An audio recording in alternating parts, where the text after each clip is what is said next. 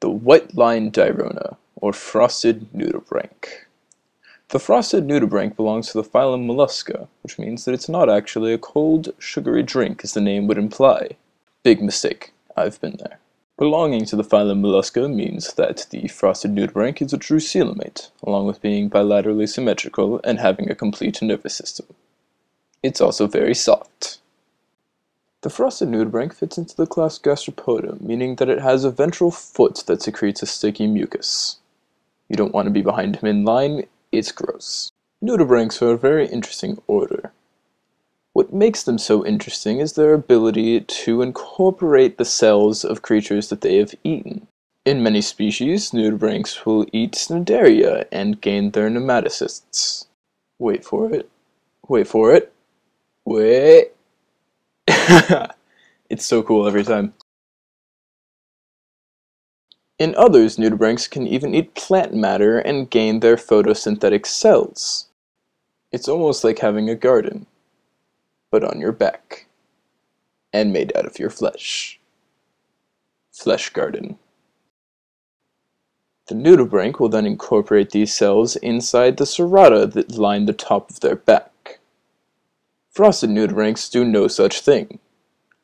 Their serrata just fall off, like a loser's.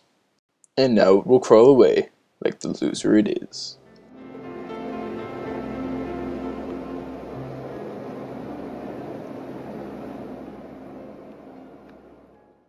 The frosted nudibranch belongs to the suborder Armanacea, which basically just means that the anus is a little further back. The frosted nudibranch can grow up to 18 centimeters long. It's translucent, with the colors varying between grayish-white, light purple, sometimes even orange. The frosted nudibranch will always have bold, white lines on the edges of the serrata, as well as around the margin of its frontal veil. The frosted nudibranch thinks this gives it some individuality.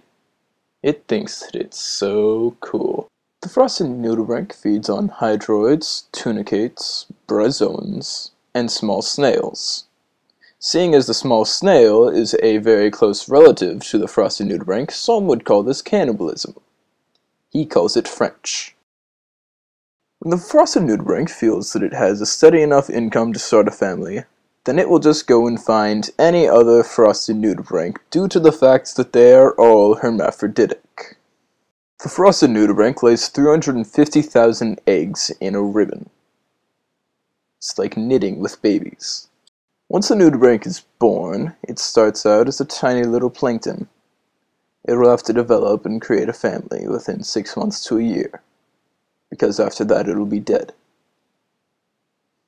Frosty nudibranchs can reside in Ketchum Bay, Alaska to San Diego, Japan, or East Russia.